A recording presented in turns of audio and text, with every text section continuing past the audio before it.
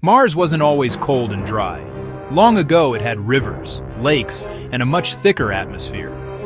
Billions of years ago, Mars looked more like Earth, with liquid water on its surface and a climate that could support it. But Mars is smaller than Earth. Its core cooled faster, and its magnetic field slowly faded.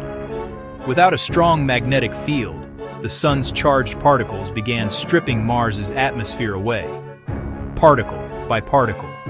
As the air disappeared, surface pressure dropped. Liquid water became unstable, and Mars began to dry out.